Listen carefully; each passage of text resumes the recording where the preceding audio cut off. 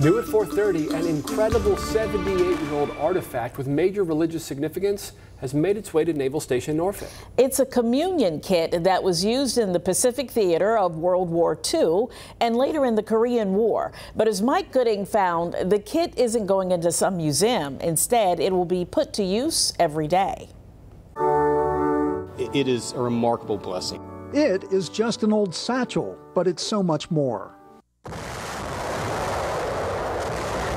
During World War II, this was a military-issue chaplains kit, complete with all the ceremonial accoutrements needed for Protestant or Catholic religious services. It was specifically to be used in a sacred ritual, the breaking and eating of bread to symbolize Christ's body broken for us, and drinking wine to remember the blood he shed for our sins.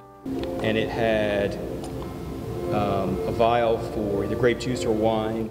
This particular 1943 vintage kit belonged to the late Commander Chaplain Benson Barrett. His daughter found it and decided to donate it to the Naval Station Norfolk David Adams Memorial Chapel. They plan to start using it this weekend. So this is not a historical artifact to us. This is something that we will use on this Sunday is the 77th anniversary of D-Day.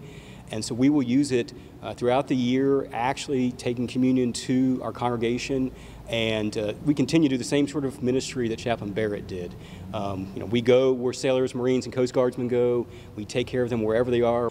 I never expected to have a communion kit that was used in World War II, but now that we have it, it's a great blessing. Amen. Mike Gooding, 13 News Now.